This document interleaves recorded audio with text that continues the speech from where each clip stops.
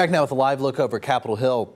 Right now, lawmakers are working to fix a coverage gap for National Guard soldiers and airmen and reservists. A new bill would expand eligibility for Tricare Reserve Select health care for more than 100,000 troops. Mike Gooding has details.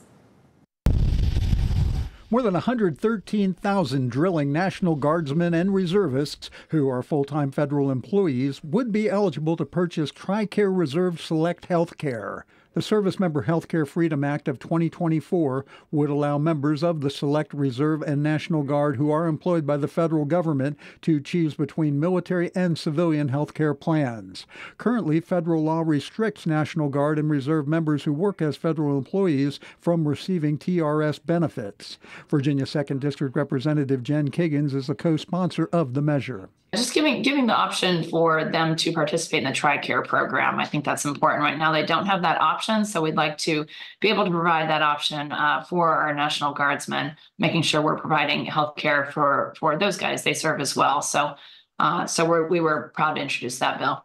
Cost is the big difference. The average family of four spent over $657 each month on health care through the current Federal Employee Health Benefits Program. Family plans through Tricare Reserve Select cost less than $247 a month. That is nearly a $5,000 difference over the course of a year.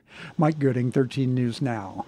The bill has been referred to the House Committee on Veterans Affairs. Help is also on the way for local sailors and their families. Navy Region Mid-Atlantic Fleet and the Family Support Center has expanded their services.